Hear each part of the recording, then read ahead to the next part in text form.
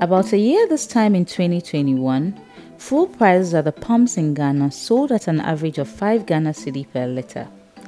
As of today, March 2022, the prices have doubled. This season of price spike is not only exclusive to Ghana, but the world at large. Why is this the case? And is there a way out? What has the National Petroleum Authority, being the regulator, got to say? Welcome to Energy Quest.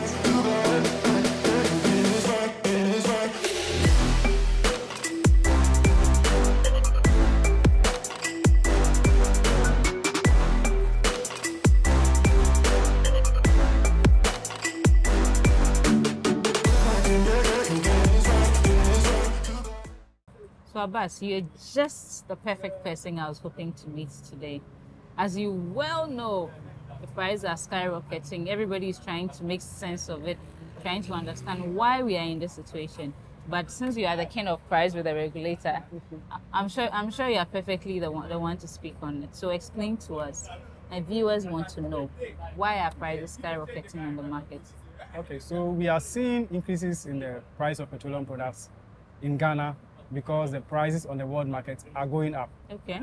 The price of fuel in Ghana is determined by 3 key components. Okay. The first being the world market price, and then the taxes and levies that we add to the prices here in Ghana, and then margins.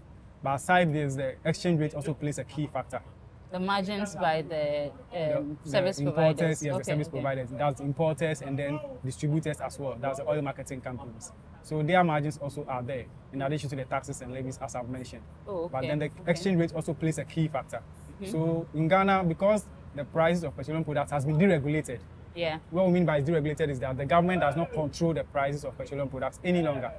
So the changes of petroleum products on the world market and the changes in the Ghana cedi's performance against the dollar will directly affect the price of fuel at the pump. Okay. So recently we've seen that on the global scene, prices have been skyrocketing. Before this Russia-Ukraine situation came in to escalate the problem, we had a situation where prices were already projected to go up this year. And it's mainly on the back of the fact that supply is not rising as fast as demand is rising. You remember that 2 years ago, that was 2020, when the COVID-19 pandemic hit.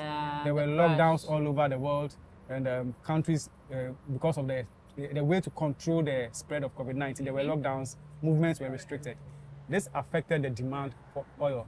So with the way the oil market operates, if the demand is very low, it means there will be so much supply on the market, and then prices will fall, basic economics. So we saw prices really falling down in 2020. Now, after a while, economies have began to open up. So starting from January 2021 in particular, we realized that because the economies began to open up, business movements began to increase. Demand for petroleum products started rising again. And this led to the increase in the price of petroleum products. Demand was not, supply was not catching up with demand. Already, we also are aware that the OPEC Plus group, that's the Organization of Petroleum Exporting Countries, in addition to Russia joined them to form OPEC Plus. They also reduced their supply for some time. For what reason? The reason is that prices fell to a certain level that, because of they depend heavily on the oil production in these countries. When prices fall, it affects their revenue generation and the fact that they are not able to manage their economies well. So in 2021, when demand began to rise, and there was pressure on them to increase their supply. So what they agreed to do was that they were going to increase their monthly supply by 400,000 barrels per day. Indeed, they started this last year, but it has not been enough to meet the demand that's on the market. The world needs even more than that. We need even more. So they have not increased the supply beyond the 400,000 they promised to do. Unfortunately, the Ukraine-Russia situation came to add to that. And if you notice that even though prices were rising, have been rising from last year, from just about a month ago till now, the escalation has been serious.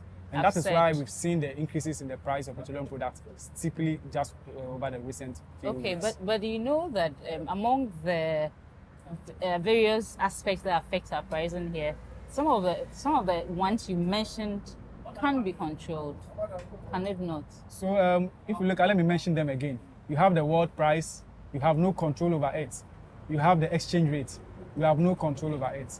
The cost of importing and supplying the products, these are costs that have to meet the supply cost. So assuming you are an importer and the cost of landing the product or the cost of distributing the product, you are not what is added to the world market price is not enough. It means you cannot supply. Yeah. So you don't really have control over these. The taxes and the levies and the margins are what are added to by government.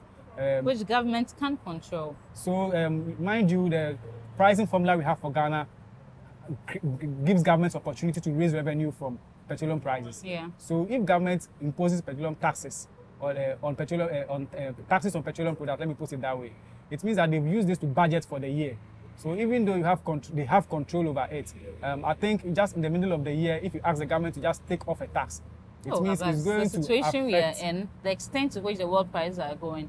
Don't you think there's a time that, irrespective of budgeting plans, government should consider to ease up the economy a bit? Because even compared to the sub-region, Ghana seems to have a lot of taxes on the fuel, okay, comparatively. So the various levies in there, there should be some aspects where we can massage a bit or take off completely during the period. Okay, so indeed, if you remove taxes for petroleum products, not completely, I mean, even if you remove 1%, it will add to something, okay? Yeah. So this is a call that several stakeholders have made to government. As NPA, the regulator of the petroleum downstream industry, the mandate to impose taxes or remove taxes or reduce them is not something that's set with us. Yeah. So these calls, I believe government has heard them. But like I said, taxes generate revenue for government. So I think it is up to government to analyze the situation, look at what they are making from petroleum taxes, and see if they can remove any of them and be able to relieve the consumer. But you know, the NPA regulates the industry and understands the business of the industry well. The NPA understands the pricing regime, everything perfect, because it comes from the exporters. Okay, so I think the NPA can even be in the position to rally on this and even push the government that, look, this is the true situation of the companies in the industry, and that is how come the consumers also suffer. So can the NPA be in the lead in doing this, in pushing for it? So indeed, I think you have to also look at what NPA's mandate is. NPA's mandate is to regulate the industry and make sure it is operating efficiently and effectively. When it comes to pricing of petroleum products, our mandate is to ensure that the prescribed petroleum pricing formula is being applied appropriately by whether the importer or the distributor. Government itself, I'm sure, understands the implication of petroleum prices on the economy.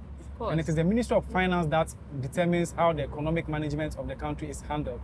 So NPS definitely understands these economic implications, but the Ministry of Finance understands them even better.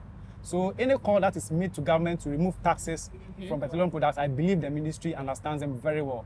Yeah. NPA can make recommendations, but these recommendations, at the end of the day, the final decision will have to be made by the Ministry of Finance. If they agree that something should be done, they will recommend to government, and then they go back to Parliament, and then Parliament will amend the taxes. I hope they do agree. Yes.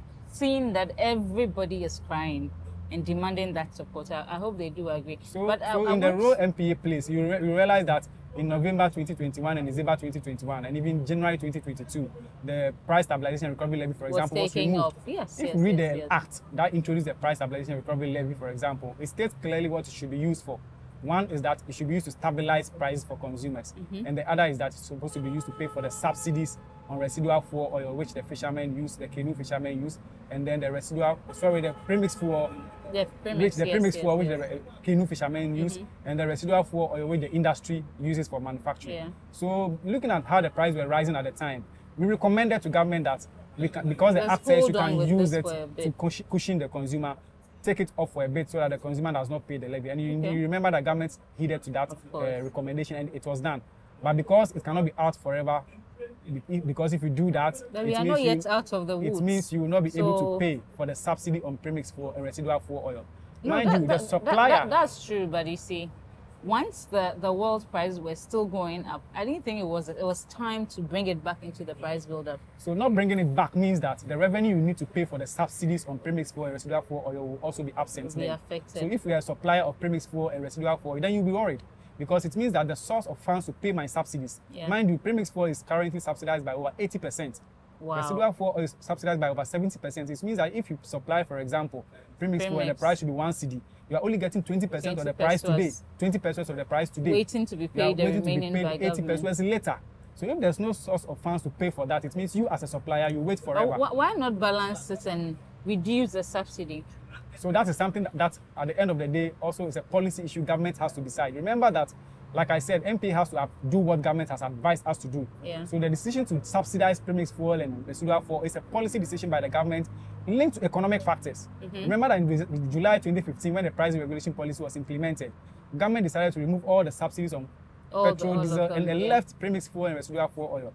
Because the government considers them as social, because of the people that use it. So this is a policy decision that government takes. No, I know. I'm not saying that we should scrap it completely, but maybe just reduce the kind of subsidies that go there, so everybody can have a share of the national cake.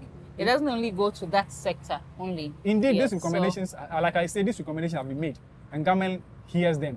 So if we take residual fuel oil, for example, the government has approved that the subsidy level should come down because prices continue to go up. So if you look at the pricing of residual fuel oil, for example, from the first window of February 2022, it's been increased gradually to reduce the level of subsidy on it because prices are going up. So these are things that government listens and measures have been taken. So there are discussions that are ongoing around these things. At any point in time, based on what the factors are, the economic factors are, policy decisions are revised. So discussions are ongoing. Okay, that sounds good. Okay, so you generally explained what makes up price, but let my viewers understand properly. How is the price at the pump determined? How do we come about that price we see at the pump? Okay, so first of all, there's a formula, and the formula will take into consideration the world market price. So the importer, which is the bulk distribution company, the BDCs, will import the product, and it's based on the world market price. So what we call the FOB price, the free on board. So the FOB price, the world market price, which is published by price assessment companies. And they publish this, the prices change on a daily basis as they are traded. So they will take the world market price. NPA publishes something we call the daily price indicators. These daily price indicators shows you the FOB price that are used for each pricing window. So for example, if you take the first pricing window for March 2022, the FOB price that was used was based on the world market price, that's the FOB prices, from the 12th of February to the 26th of February. The average for that period is what is used to determine the price for the first window of March. For the second window of March, which starts from the 16th of March to the 31st of March, the world market price... That's the sales window. So we have the pricing window and the sales window. So then we look at the world market prices from the 27th of February to the 11th of March. And that average is what will be used to determine the prices for the 16th of March to the 31st of March. So the importer, which is the BDC, will look at this average and then add his cost of landing the product here in Ghana. So you are definitely going to bring the product from somewhere. There has to be freight cost. When the product lands in Ghana, you have to pay for discharge fees. So you use a facility to discharge the fees, storage fees, financing costs, several fees that add up to what we call the supplier's premium. So when you add the supplier's premium to the world market price, that's the FOB price, you have what we call the ex-refinery price. It is this price that the oil market BDC will sell to the oil marketing company at. Now, this FOB price, that's the world market price, is in dollars per metric ton. And the cost of the freight and all of that are denominated in dollars per metric ton. So you have to convert them to cedis per liter. So that is where the exchange rate comes in. So you have to now convert the price from dollars to cedis. So if your exchange rate is not stable, then that also plays a factor there. A big so one. The importer will set his price based on this formula. Now the oil marketing company now buys from the importer at the ex-refinery price, which I have explained how we arrive at. And then the formula says that taxes, levies, and margins are added to the ex-refinery price to arrive at what we call the ex-pump price. The ex-pump price is the price you pay for fuel at the pump. So if the ex-refinery price is, let's say, 2 cedis, and we have taxes, levies, and margins adding up to, let's say, 1 cedi. Add up to the ex-refinery price, and you have your ex-pump price, which is 3 cedis. So that is simply how the formula is determined. In this deregulated market, what happens is that the cost, the margin that the BDC, or the cost of landing the product into Ghana, with what we call the supplier's premium, it's not determined by government or NPA. That varies per supplier. So the BDC will now set its own supplier's premium and add it to the world market price to arrive at its ex-refinery price. The exchange rate that it would use to convert from dollars per metric ton to cedis per liter also is determined by the BDC based on the engagement or the rate he will get from his bank. So you see that the ex-refinery prices vary from company to company. So now there's competition. Of course. Now if we take the oil marketing companies too, after they have bought the product from the BDC, assuming 2 companies buy at the same price from a BDC, now the margins that they will add, that's the oil marketing company or the marketer margin, can vary because of competition. So they may buy at the same price 2 cedis, but you may decide to use a margin of 50 pesos. I may decide to use a margin of 40 pesos. So based on that, our ex-pump price will also vary. And it is for this reason that since we did price regulation from July 2015, you see that different companies have different price on the market. But even at the ex-refining price level, you may go to the same supplier, and based on your negotiations or your credit terms, you may get a product at 1 cedi 80 pesos. I may go and buy it at 2 cedis because I may be buying on a longer credit term. You may be buying maybe on cash based or all. So all of these go into determining the ex-pump price, and that's why we see variations in the pump prices. If we have everybody in the chain complaining, so obviously nobody's benefiting from the current situation. If you critically look at it, you have the importer being the bulk distributor who is now complaining a lot about world market prices being high, hitting their capital base. They have forex issues eating them up where they are not able to mop up enough to pay for their LCs in time. When you go down to the OMC, competition is eating them, you know. They're also having a whole lot of issues pricing at the pump. Okay, so because this is happening, the BDC would not benefit here because they could make their forex loss. There are a whole lot of issues they have. Okay, the OMC also has its own issues where any attempt to make realistic margins per their planning could beat them out because of competition. Okay, so if the BDC has an OMC has an issue and the consumer also had an issue here, then really how do we get everybody smiling a bit? How do we, I mean, what can NPA do to get us all? Because, you know, as prices are changing daily, salaries don't change daily. I mean, the source of our living may be stable for however long. But because expenditures are going up, I know by this price rallying, very soon you're going to hear from commercial drivers. You're going to hear from, by everything going up, we will no more be able to fund our lives because this fuel thing will go and hits the market woman and hits that one and hits that one. What can NPA really do for us? So it's good you've mentioned the importer complaining, the marketer complaining, the consumer is complaining. So this is where NPA has to make sure that our mandate, so take the BDC for example, take the OMC for example. One of the objectives of our pricing policy is to ensure full cost recovery of investment. Okay. Now, full cost recovery of investment here means that the margin, there should be a margin for the importer in the supplies premium. Yeah. There should be a margin for the marketer. Previously, before we did price regulation, NPA negotiates this, or government negotiates these margins for the BDC, and does the same for the marketer. So they were reviewed, and also the exchange rates to use. NPA will decide what exchange rate to use. Because we were regulating then, there were complaints from the marketers and the BDCs that your margin is not enough or your exchange rate is not enough. But there was a margin. Exactly, there was a margin, but because now we were regulating that. No margin. So for example, take exchange rate. You use an exchange rate today to set the price for this window. Later it depreciates, so the BDCs claim because we regulate the exchange rate, you didn't give us a good exchange rate to set our price to be able to recover our cost. And I'm not finding that level of exchange so rate. So deregulation was to address one of those challenges. So now in deregulation, you, the BDC, is allowed to set a margin that helps you to recover. The marketer, you are now allowed to set a margin that helps you to recover. This is no longer determined or regulated by NPA. Yeah. So in this space of full cost recovery of investment, you are allowed as a BDC or as a marketer to set a realistic margin for yourself. That's why we set the price for every window.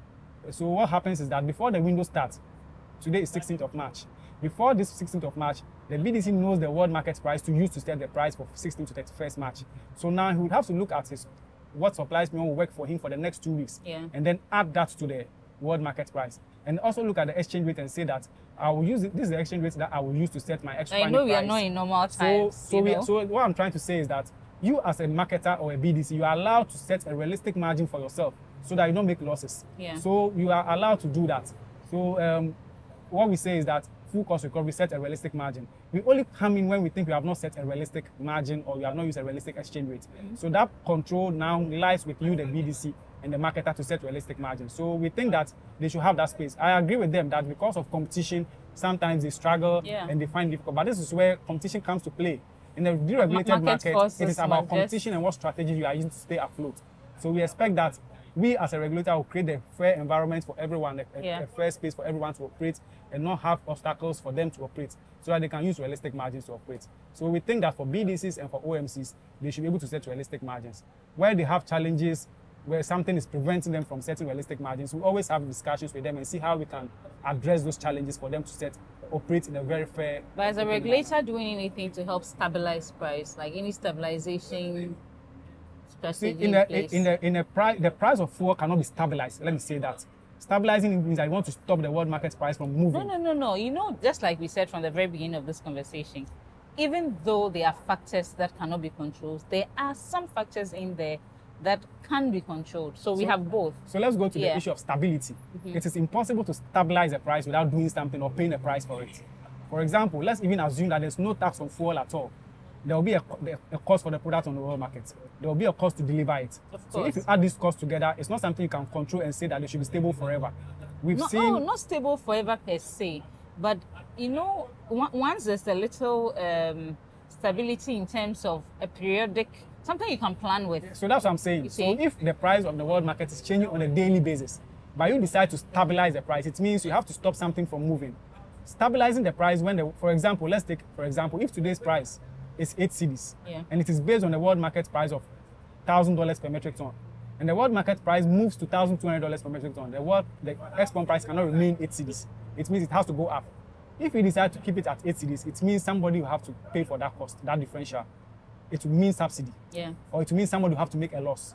So somebody has to pay a price for that. That's what I mean. So stabilizing prices, if you look at it realistically, it's not possible unless somebody is paying a price. Either somebody decides to pay for the subsidy when prices have gone up, I want them to stay where they are, or somebody's margin will have to go away. The easiest person to sacrifice, which won't be a complete, it's not a complete kill, would be to look at government to say, let's take a bit of the taxes off.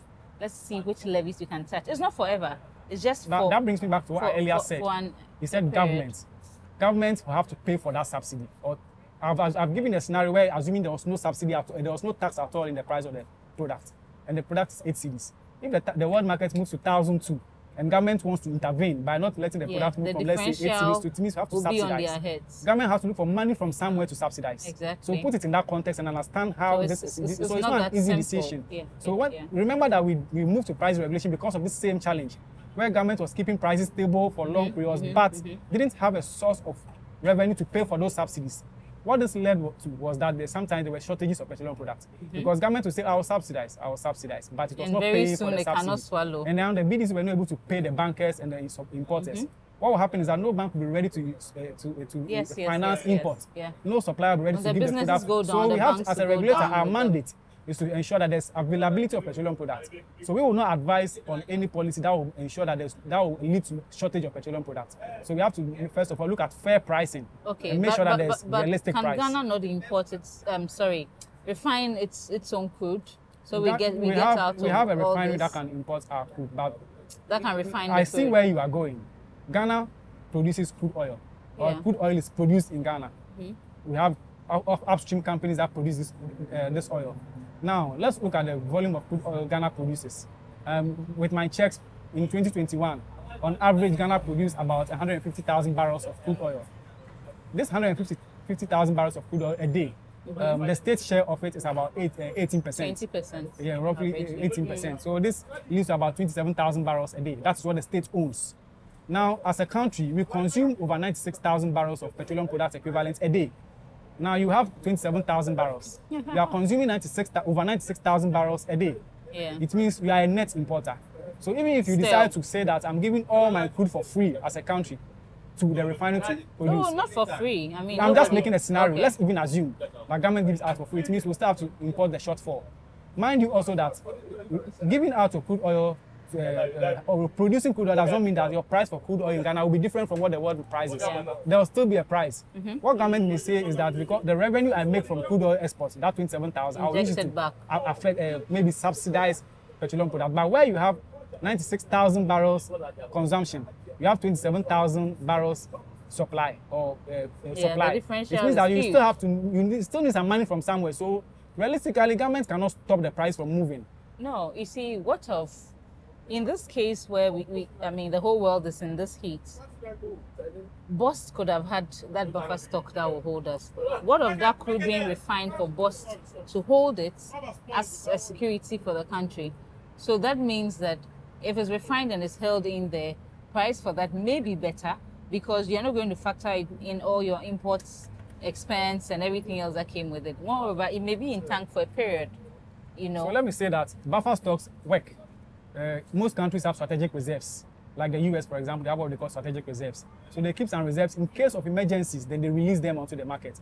Keeping strategic reserves comes at a cost at itself, on its own, because you have to buy the product and keep it there forever. So it means you need to provide the finances for that. So having a strategic reserve is not as simple as it is. It comes at a cost. That is one. Secondly, we have a situation where boss tanks itself are being used as operating tanks. Yeah. So the products are imported, they are put in those tanks. So we don't have a situation where you can say that I've kept strategic reserves physically. No, but there are so if you allow me, there are terminals that are not in use. So if you allow me, so we can do that, but like I said, it will come at a cost, and this is a policy decision that the government has to make and say that I have this money, I want to import the product and keep it there. And in times like this, I'll release it. Yeah. But we have to do the numbers and see whether our strategic reserves can even, how long would it even last us. But we have a situation. We have a situation, so it's a security issue. So what we do is that to ensure availability of products, we keep a system where we have a minimum stock in the country at any point in time.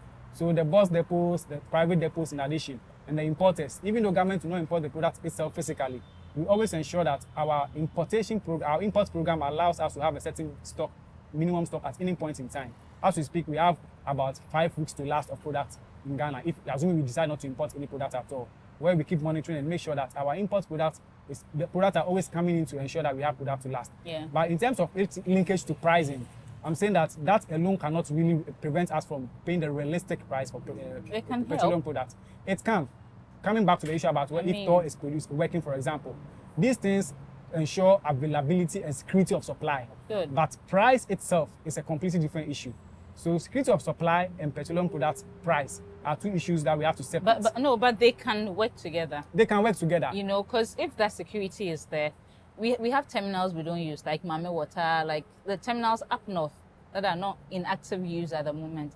Can they not hold these stock just for us so that, I mean, in periods where it's that extreme, those stocks are released to the market, then we can wait and then put it, because in the terms of security, assuming the COVID period, we went to that extent where products could not come in anymore. We had to live, you know. Yeah, so like I said, these things have the advantages. And price can be linked. They have the advantages. If we want to. They have the advantages, and I think these recommendations have been made a number of times.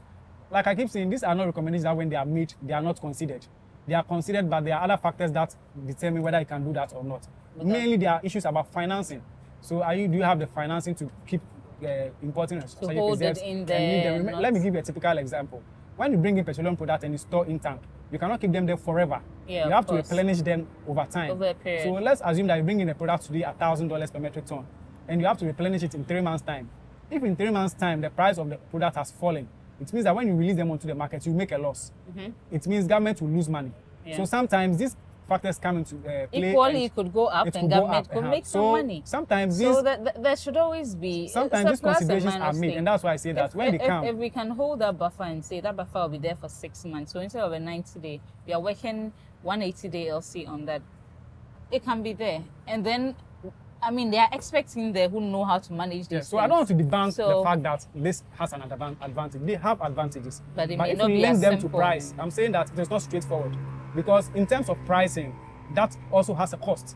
So that could be a policy to ensure availability of product. But in terms of price, it will not stop the price from moving because it could give you... No. I didn't suggest So I'm just putting it in that context that what do we do to stabilize the price for the consumer? Still help with pricing. So maybe we are shifting to an issue if the trader is in there to manage it. So maybe we are shifting to an issue of how do we ensure security of supply. No, not exactly. How do we stabilize prices? But I want us to remain in the issue of how do we stabilize prices.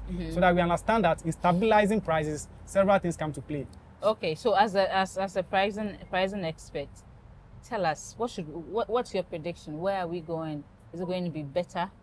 Can we just relax, or this is it and it's still going to go up? So we should just brace ourselves. What's your prediction? So from when we sit, like I keep telling you, we work with reality, what is real on the ground and what goes into the formula. Yeah. We've seen the prices rising. Sometimes we want to allay the fear of the consumer. So what we do as an NPA, is to publish what we call the daily price indicators. Yeah. These daily price indicators will show you what goes into the pricing in the window coming up next. So for example, in this current window in which we are, which is the 16th to 31st of March, well, if you see the price changes, petrol went up, diesel went up, LPG went up. Yeah. We've already started publishing the price that will go into the 1st to 15th of April pricing window. And you see that compared to what has been used for the 1st to 16 to 31st of March, the price have started dropping based on what is happening on the world market once again. So as a consumer, when you follow this, you see that in the first April window, if the price fall continues, it means we are likely to see price falls in the next window. Because petroleum product price are such that you cannot predict what will happen tomorrow, we will keep monitoring on a daily basis and be informing the consumer through the publication of the daily price indicators. So where is it usually published? So we publish this on the NPA website, and they are also on NPA's Twitter page, NPA Ghana. We publish this so that consumers can see. Also on the front pages of several daily newspapers, we publish these things. Every day. Yes, so that consumers can be following them and see whether the world market price that will be used for the next window compared to this window, whether they are falling or they are rising. That will kind of prepare you also to know whether I should expect a price increase or a price drop. We cannot predict or project what will happen. So we follow the changes on a daily basis and then let you know how the prices are looking like going forward. Okay. So what's a way forward for everybody now with, I mean, prices where it is, with the regulator's position, I mean, altogether, what? So I would say that for the regulator, our mandate is to ensure that the pricing is done in accordance with the prescribed petroleum pricing formula, so that the consumer continues to get value for money. So that the importer and the distributor can also recover their investment and then supply the products for us to consume. If there's no product, we will not have some to buy at all, which we don't want.